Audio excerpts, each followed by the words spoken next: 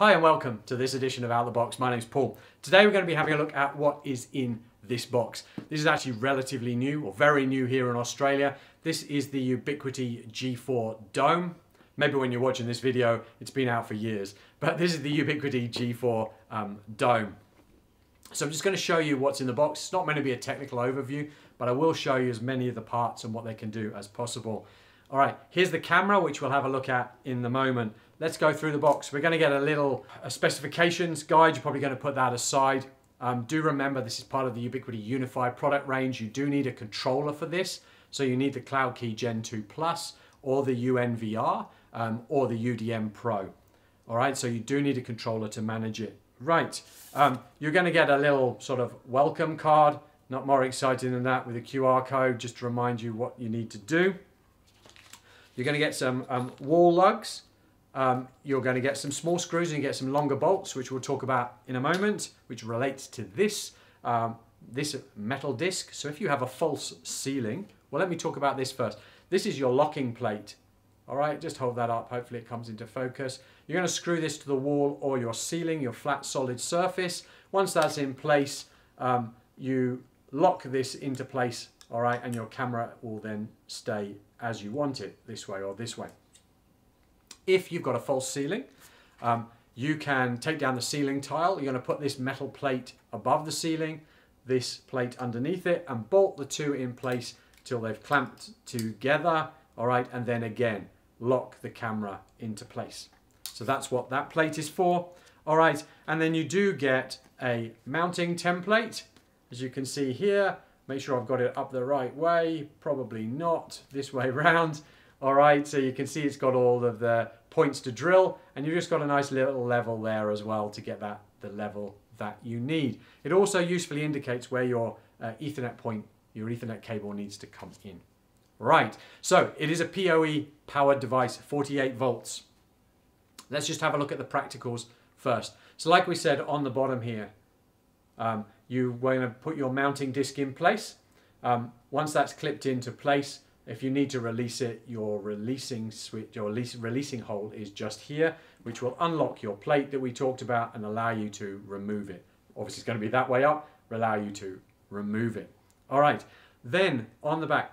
Now this is, I think it's IPX4 rated.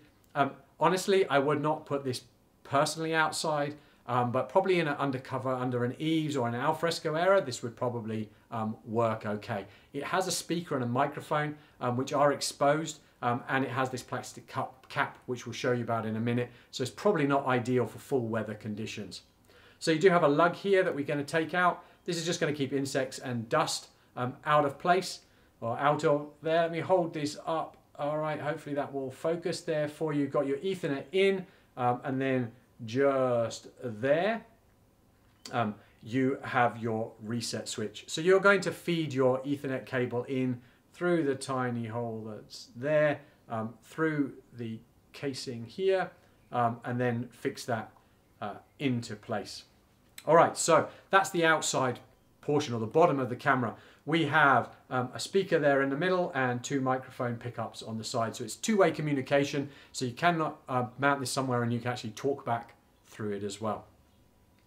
That's most of the outside of the camera. Now, obviously, once this is locked into place, you're going to have some limitations of making sure that that physical camera is pointing in the right direction. So once it's locked in place, the plate that you mount will actually move. So you can see there's about a 90-degree ability to move.